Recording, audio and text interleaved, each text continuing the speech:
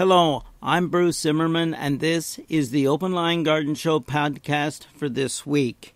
Now, Topgrafted standards are basically been around for a long time, but there seems to be more and more of them becoming available because they suit our smaller properties and landscapes and still gives you that sudden specimen, smack you in the eye type of look that you want in a garden. So people are buying these to use as a specimen to make their garden look a little more unusual, different, or at least something people will notice. And Topgrafted standards basically are the stem is one kind of plant and the top is either budded or grafted as a different kind. So if you have hydrangea understock, then the top is budded and grafted, and you have another kind on top. So make sure that on the stem, as with all top grafted standards, the buds that develop on the stem are wiped out immediately with your hand. You don't want them to develop. If any shoots shoot up from the ground, cut them off, rip them out, whatever it takes to get rid of them.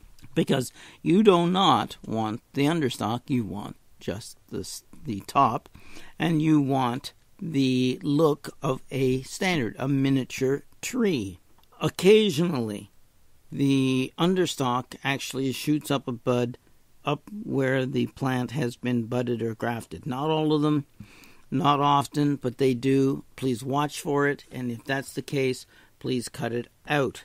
Nothing worse than a beautiful weeping top grafted standard with a straight stem growing straight up or off to one side, and it's 6 feet long and 6 feet up from the rest of the plant.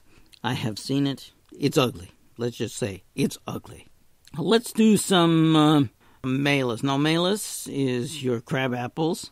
They're getting better and better with disease control. And this is what you're looking for when you're looking and picking out basically a crab apple, because you want it to be as easy to look after as possible. So the top grafted standards grown exactly the same as what I've described. There are quite a few available. And the first one is called Coral Burst. This one is hardy to zone 4. Its height is 7 feet and spreads 4 feet. Coral buds that open to a double rose colored flowers. Now, that's kind of neat. But also the head is compact, which is something else that's important. So it is basically a dwarf crabapple on a standard, and it really does shine. So remember, the flowers are double, like little roses. That in itself should try and get you to look at it at least once, maybe twice, and look for a place for it in your garden. They also have Sir Lancelot. Now this crabapple is hardy to zone 3B. Height is 7 feet, spreads 4 feet. It's a dwarf crabapple. It's a really tight globe on about a 3 to 4 foot stem. It's got snowy white blooms in the spring and golden fruit that persists into the new year. So you're going into fall with yellow fruit on the plant. Even when there's no leaves, you're still going to have yellow fruit. So that's another reason for it to go into your garden and look. And then there is Lollipop. Now, Lollipop is also one that I really thought I was going to buy. I almost did for my garden. Now, it didn't work out because I had some different thoughts, and maybe it was a mistake. Maybe I'll revisit it this year. Lollipop crabapple is hardy to zone 3. Height is 7 feet, spreads 4 feet. Has red buds, flower buds, masses of white blooms, dwarf compact standard, miniature golden amber fruit. Disease resistance is very high, and like all of the crab apples, are virus certified clean, which is good. There you go. There's 3 good ones. There is a fourth one. Now, this one is called Tina. It's Sargent Tina, and Sargent is Sargent, crabapple, and it is a standard, hardy to zone 3B. The height 7 foot, spread is 4 foot. It has fragrant white blooms that have dark green foliage and tiny red crabapples. Dwarf tree. It's grafted on a 3 to 4 foot stem. So that's not a bad one. And remember, fragrant. That's something that's hard to get into a garden as well. So if you're out in your garden in May when these usually bloom and you want some fragrance, there's the one. Okay? I'm going to skip over the weeping mulberries. I just find them way too boring. But I will say this. There is one called Zigzag. Hardy to zone 4. It's got a height of 9 feet and 9 feet across. The branches are zigzag, so it's weeping, but the branches zigzag down to the ground. Large green, shiny foliage. It's basically a flat-topped canopy.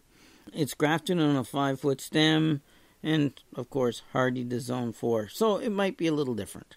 One I've seen used, and it's been around a long time, and I always see it used incorrectly. And this is the blue spruce standard, and it, of course, very compact, very hardy. But it's always put in the wrong place, the wrong size. It's never trimmed when it's got the new growth coming out and it's still soft. And it becomes too wide, and it becomes misshapen, etc. So you have to do that trimming on it to make it look nice and neat. Otherwise, it's a little bit here and there, and not you can tell when somebody knows what they're doing with this particular plant. Hardy to zone 2. Height is 5 foot. Spread 3 feet. It's the very blue nest spruce, and it's very compact. It's top grafted on a 2 to 4 foot stem. Very hardy, and it stands out. And it's evergreen, so it's there throughout the entire season, throughout the entire year. And it's blue. So, blue into a garden, it should be easy to contrast, but using it is difficult because they're usually quite short. And the stem is long, and what you put around them makes them stand out. So, maybe some rocks, maybe some tulips or daffodils. Make sure you've got some creeping junipers, maybe some of the golden creeping ones as a contrast. But look after it, because that little landscape that you're building there has to work right through the entire season, 365 days a year. And otherwise, it just gets old and older and uglier. So use it carefully and sparingly. Now, there are also top grafted standards in some shrubs, and so they are used less than the others that I've talked about. The others are used more often, but there are some top grafted standards that are shrubs, and I think we should cover them. Now, I'm not a big fan of willow, simply because I always find they get way too big and way too wild, and etc. So, I will say this to you about that. Be aware of it. Be careful. Make sure it's in a place where you can get to it all the way around, and that you're going to be appreciated when the catkins are out, plus what other features each of them has going for them. First one is the straight pussy willow standard weeping. Hardy to zone 4, height 6 foot, spread 6 foot. Small weeping, it's got the silvery woolly catkins. Otherwise, it's a green one. Green leaves down to the ground. And you're going to have to control the size. That's it. That's all there is. So, don't put this as right up front. Put this one as part of your garden, but certainly not as the focal point of a garden. Then we have flamingo weeping or standard willow. Hardy to zone 4, height's 10 foot. Spread is 6 foot, so it's bigger. Deep red variegated foliage. Pruned several times during the growing season to produce new shoots in order to maintain the color and size. So make sure that you're quite willing to prune this one at least 2 to 3 times each year through the growing season. And then there's Nikushi willow standard. This one's been around for a while. It's zone 4. It's got a height of 10 foot, spread of 6 foot, and it has translucent white leaves, bright pink branchlets. It is pretty. The leaves are strong. They're mottled with green and white variegation.